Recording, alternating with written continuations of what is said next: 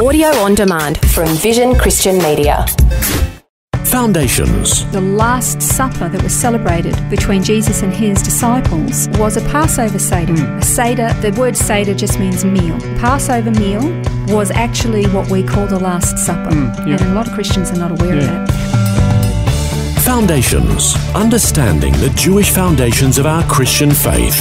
With Robbo Robinson and Mandy Warby. Every year the Jewish people celebrate the Feast of Passover, and close to that time the Christian church around the world celebrates Easter. Many Christians aren't really aware that these two events are actually connected, but they've been kept separated for almost 2,000 years. We're going to look at why Passover and Easter are celebrated on different dates, although, Mandy, interestingly, the last couple of years they actually have coincided to some degree, which is quite a unique thing, isn't it? It's actually really rare to have the Jewish Passover coincide with the celebrations of the Christian church for Easter. It's very rare. Doesn't happen very often at all. There's a really interesting reason for that. We're going to look at that during the program. But before we do, it's just interesting to understand that there were certain feasts or celebrations or anniversaries, whatever you want to call them, that God instituted. And these became mandatory. There are 7 mandatory feasts that God instituted for his people. There are additional feasts like Purim or Hanukkah and that all found throughout Scripture. But the ones that the Lord instituted, they are known as the feasts of the Lord. And he said these must be kept. And the first of those is the Feast of Passover. In Hebrew they call it Pesach. But we will stick with Passover. That's a good thing. But I wanted to read from Leviticus 23, 4-5. It says, "These are the appointed times of the Lord, holy convocation, which you shall proclaim at the times appointed them. In the first month, on the 14th day of the month, at twilight, is the Lord's Passover." So the Jewish calendar can be a little bit complicated. They have numerous, I think it's about 3 or 4 different New Years throughout the year. One is a calendar year, one is the start of the religious calendar, which starts with Passover. The other is a new year for trees, which is actually quite fascinating. But they also have, various different things throughout their religious calendar. But as far as the religious calendar is concerned, it starts with Passover. And it was the 14th of Nisan. Now, there are actually no references at all in the Bible or within the First Apostolic Church. There are no references to Easter. It was always Passover.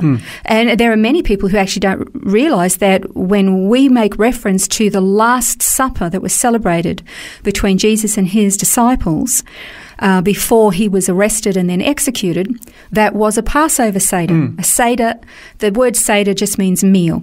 So the Passover meal was actually what we call the Last Supper. And a lot of Christians are not aware of that. Well, you often see that in the text where it says the Passover was approaching or it was the day of preparation. That's all referring to Passover, which is what they were actually celebrating when they had that Last Supper. Exactly, exactly. I mean, you just can't get away from the fact that Jesus was Jewish. He was a Jewish rabbi. His apostles and his disciples they were Jewish, and they celebrated all the feasts.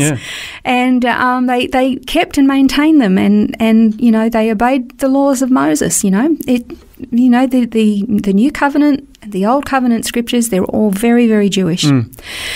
But unfortunately, there was a considerable effort within probably the 2nd or 3rd century, or 3rd or 4th centuries really, by the official church at the time to sever any kind of Jewish connection. Now, after the Apostle John died, who was the last of the apostles to live, his direct disciple was known as Polycarp. And even as early as that, there was this concerted effort to sever the Jewish connection and particularly to try to change the dates on which to celebrate the death and resurrection of Christ. And that's when it started to be called Easter. And Polycarp fought against that. He said, no, the date is the 14th of Nisan. It was an appointed time by the Lord. But there was this big fracture. And those who wanted to be faithful to practicing or celebrating Passover on the 14th of Nisan, they became known as the Quartodecimans. It's just a fancy Latin word for 14 because it was the 14th of Nisan. Right, yeah.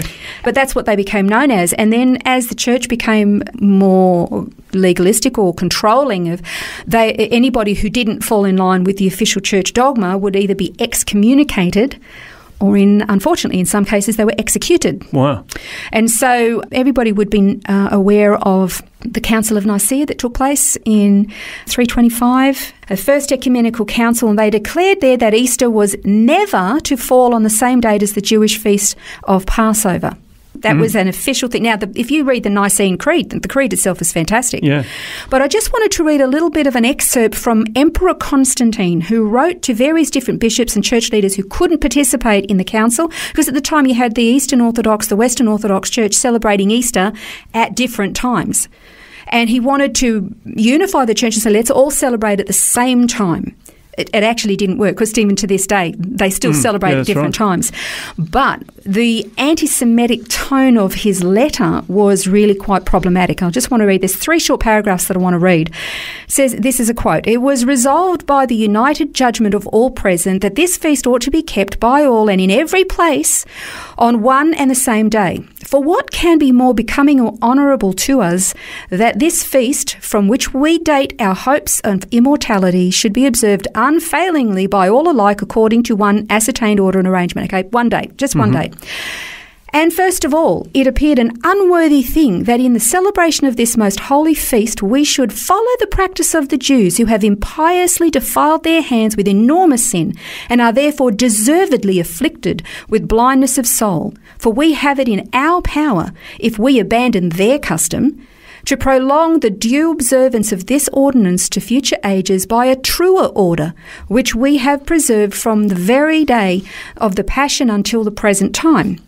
Let us have nothing in common with the detestable Jewish crowd, for we have received from our Saviour a different way, a course at once legitimate and honourable, lies upon to our most holy religion. Beloved brethren, let us with one consent adopt this course and withdraw ourselves from all participation in their baseness, being altogether ignorant of the true adjustment of this question. They sometimes celebrate Easter twice in the same year. Why then should we follow those who are confessedly in grievous error?" And it goes on. So you can see that's really savage. Yeah, and doesn't sound much like Paul in Galatians. There is neither Jew nor Gentile. It's no, yeah, let's do away with those Jews, detestable Jews. Yeah. It was really anti-Semitic, and so what they did was they determined that the church's Easter celebration had to fall, I think it was either the Friday or the Sunday after the Jewish Passover.